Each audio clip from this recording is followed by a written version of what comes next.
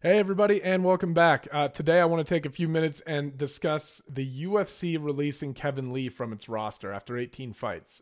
Before we dive into this, guys, if you enjoy the content, just subscribe, give it a like, all that good shit, right? All the stuff I have to ask you guys to do. Anyway, the UFC has released Kevin Lee after 18 fights. In those 18 fights, he compiled a record of 11-7, right?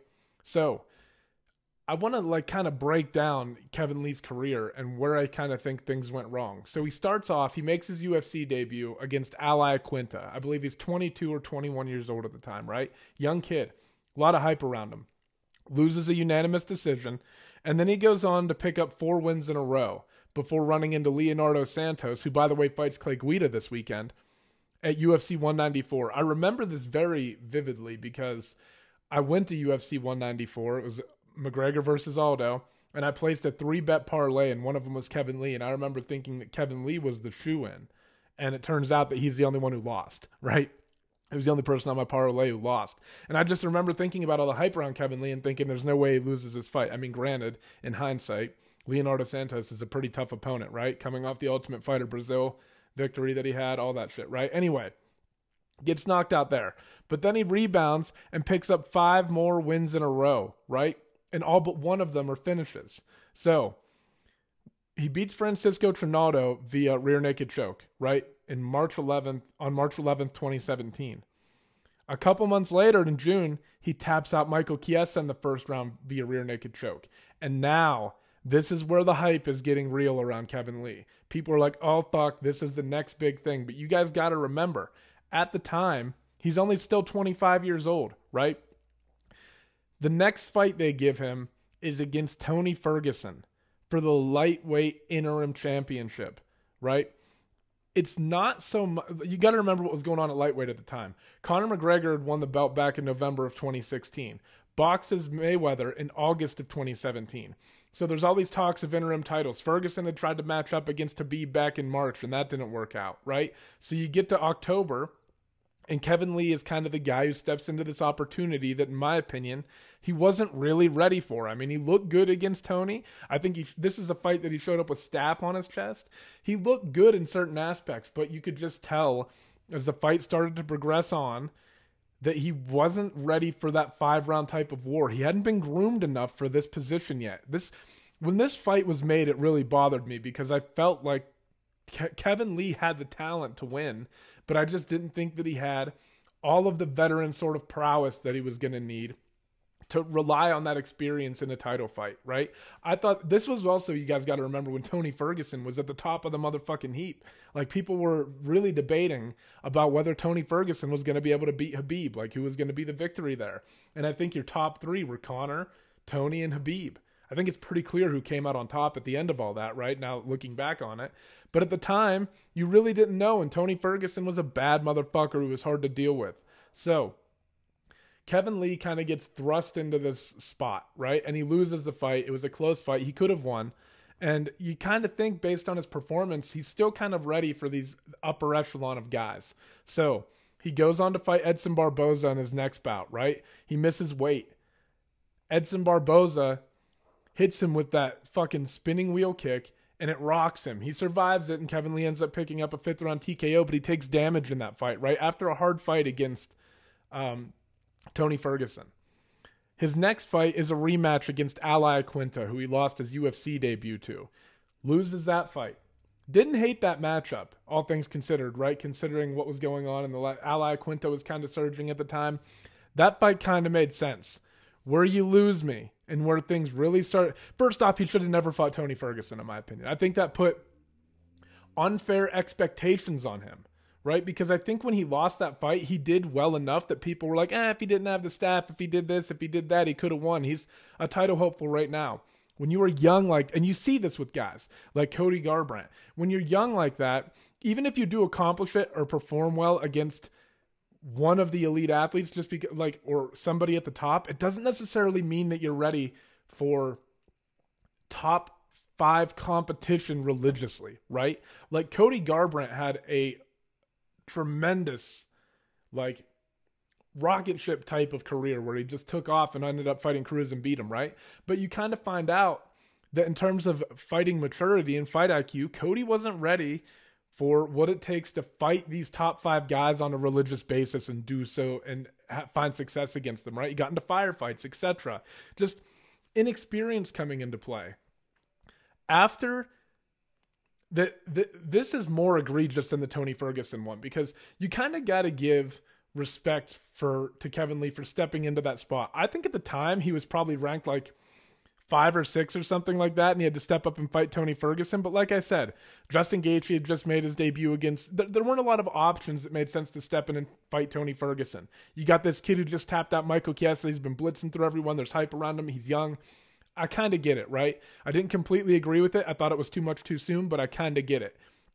Where you really fucking lose me is when you give Kevin Lee Rafael dos Anjos after losing to Ali Aquinta as Kevin Lee's welterweight debut. He's debuting at 170 after going through weight miss issues, right? You hand him Rafael dos Anjos, who was just moved to 170 pounds, had successful fights there, looked really goddamn good. I believe he fought, let me look it up real quick. I think he fought Safadine, and then he went on to beat Neil Magny. And then you make Kevin Lee debut against him. So a guy, you're coming off, you've lost 2 out of your last 3 fights, right? You've beat Barboza, but you got rocked in that fight.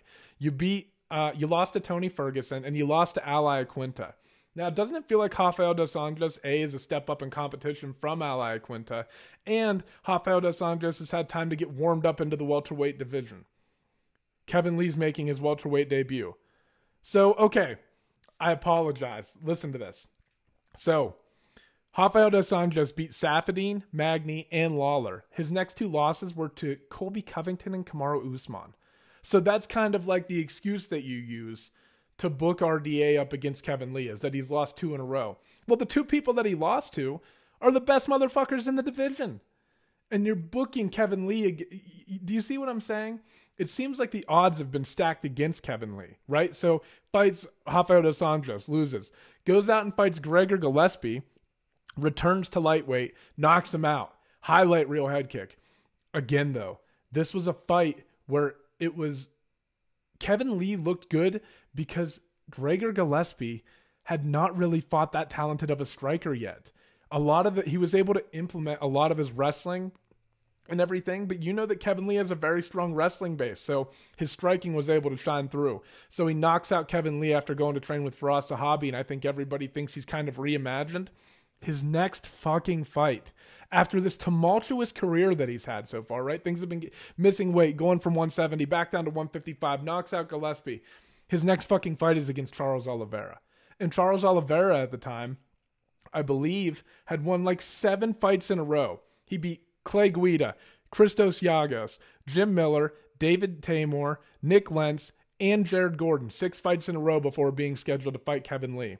And after he beats Kevin Lee, he goes on to fight Tony Ferguson, right? And then he beats Michael Chandler for the UFC title. So, and again,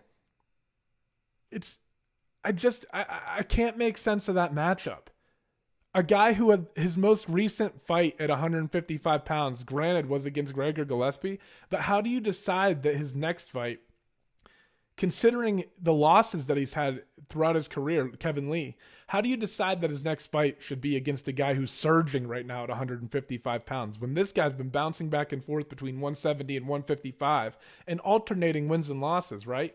So then they do him no favors after he gets submitted by Charles Oliveira and match him up against Daniel Rodriguez in his return to welterweight.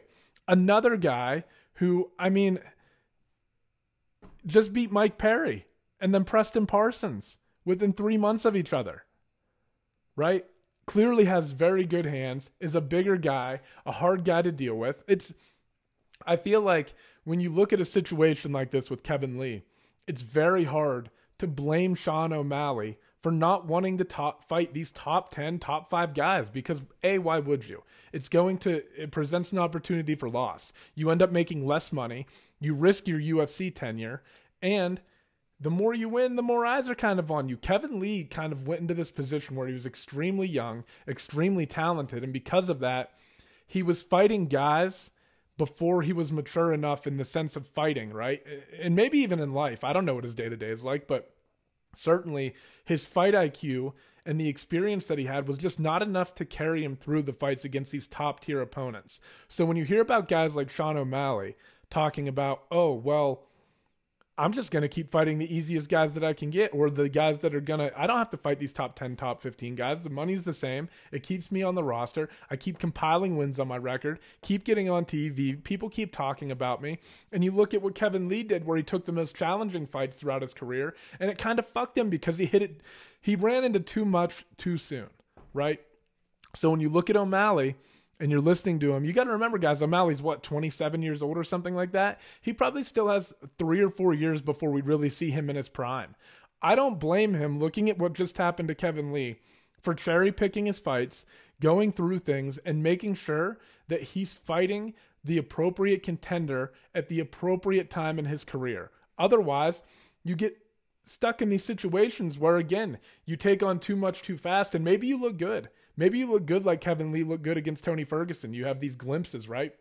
Or maybe you look good, like really good enough to win like Garbrandt did against Cruz.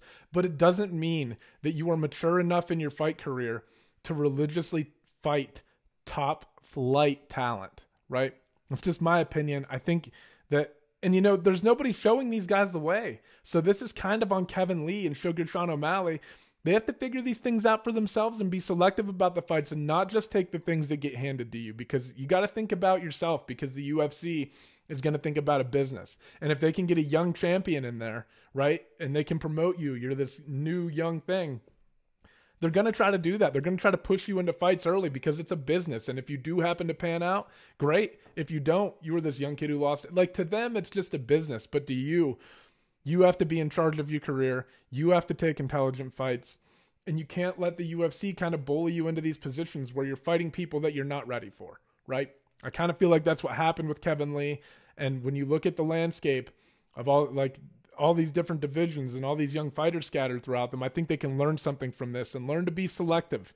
You do not have to be in a rush. This is about, John Jones is also like an exception, and I feel like people kind of chase that. They want to be like the young champion, but more often than not, it does not pan out that way. More often than not, especially with how good people are getting at fighting, you need to progress slowly through your career, slowly fight more and more challenging opponents, deal with people who have more and more layers to their game. And I just feel like that was never really the case with Kevin Lee. I feel like he always just got fed a little bit too much too soon. So anyway, I know I've said the same thing like 20 fucking times, but I don't know, man. It felt a little bit wrong to me. Like, the UFC should have been a little bit more concerned about the matchups they were giving Kevin Lee, but they're not. They're concerned about the business. So it's, you hear Sean O'Malley saying all this shit. It's like, damn, can't blame him at all. Anyway, I'm done rambling on this one, guys.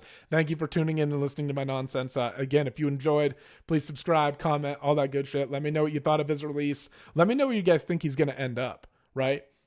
Because you got Triller doing all this stuff, and he's openly said, I'm going to go wherever they give me the most money. And if you're going to put your body on the line for this fucking sport, why not get paid for it, right? So, especially if you're not in the UFC. Like, the UFC is kind of where everyone wants to be, but if you can't be there, does it really matter? No, you're going to go whoever pays you the most. So I think Kevin Lee's going to go to wherever he gets the biggest contract. And yeah, man, it's going to be a tough road for him to fight back into the UFC because he's 29, right? So I don't know. And he's put 18 fights is a lot of fights to amass by the time you're 29 in the UFC alone, right? 18 fights in the UFC. So fuck, man. I think there are worse fighters on the problem with the whole release too, is I want to touch on this. There are worse fighters on the roster than Kevin Lee, right? He's kind of just been fucked by this poor matchmaking, in my opinion. So anyway, I'm really done now, guys. I'll catch you later. Thank you for tuning in. Bye-bye.